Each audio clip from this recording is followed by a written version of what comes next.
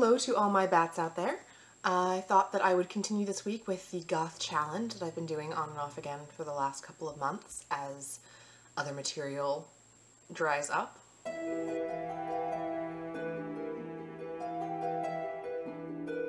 So I'm on question number 8.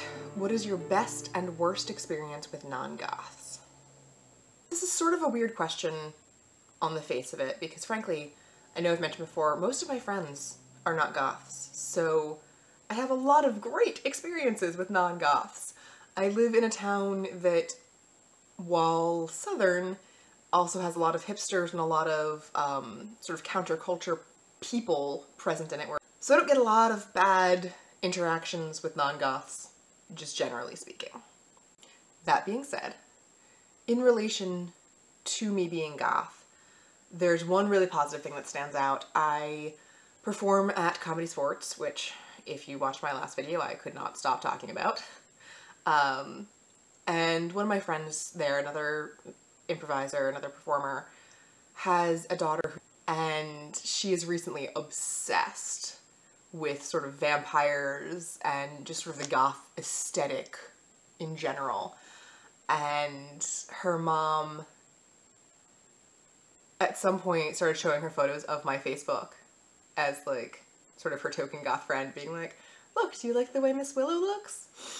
And so that's very sweet, and the daughter herself is just adorable and sweet and wonderful, and the last time I saw her, which frankly at this point is months ago, but the last time I saw her she asked me to give her a makeover. She wants to be all made up, all goth and pale and tragic and so on. She didn't use those words, but I think that's what she was getting at. As for my worst experience, that's a little harder to pinpoint because I'm not sure that the experiences I'm thinking of are really truly related to me being goth. There's one guy in Barnes & Noble that I practically had, I did have a fight with him. He was being incredibly rude and incredibly sexist. God, I can't remember the words he used, but basically his message was that I was a slut and a sinner because I got tattoos. I gotta tell you, especially in Richmond, which is a heavily, heavily tattooed city, I'm not sure that has anything to do with me being goth, per se, so much as it has to do with this guy being old and out of touch. I mean, honestly, I think that day I was dressed down. I don't think I was wearing anything super gothy. I don't think I had any makeup on, except maybe drawn in my eyebrows.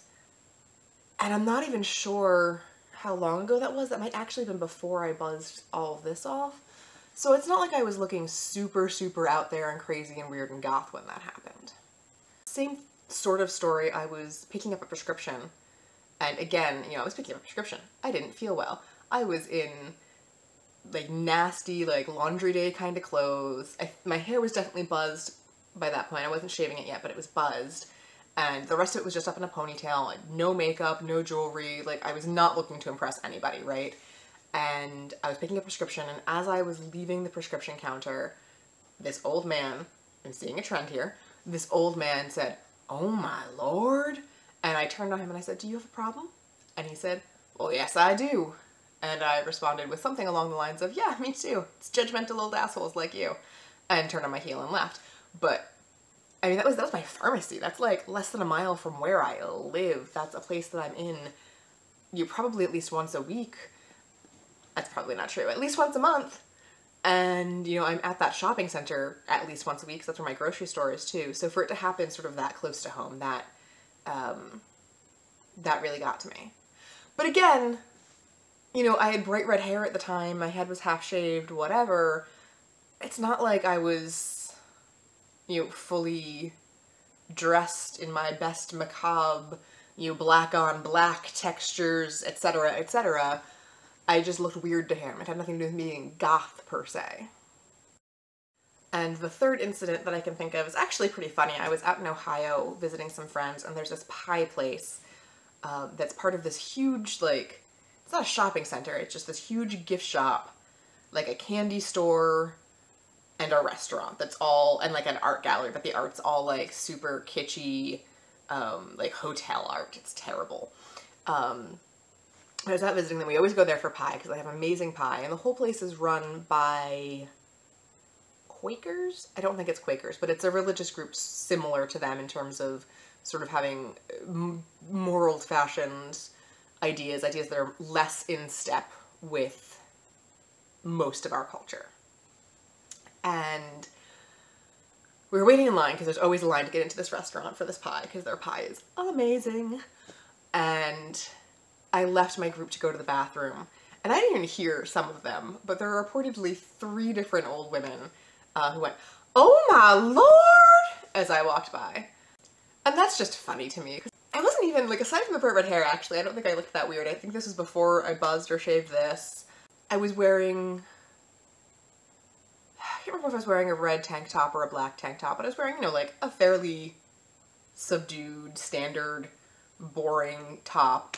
And the skirt I was wearing did have skulls on it, but it's a skirt that is, it's actually, I modified a square dancing skirt pattern. So it's this big full circle skirt that comes down just around to my knees, a little past my knees. And every other panel in it is a material, it's a black material with a red, purple, and blue repeating pattern of skulls. But they're like cartoon skulls, they're not even realistic looking skulls. So again, wasn't that extreme. And I think that's actually really telling. I think it's really telling that the times I've been accosted or you sort of picked out in a crowd for being goth or being alternative or being other have been when my appearance has actually been on the milder side. And I don't know what that means exactly. It makes me wonder if maybe people are more afraid when I'm super gothed up, like if I'm more intimidating that way maybe. And that when I'm dressed down and just have like 1 or 2 things that sort of stand out as weird, like my hair that is always my hair, like regardless of what else I've done with it. I wonder if that's what causes people to be a little bit braver in being old-fashioned bigots.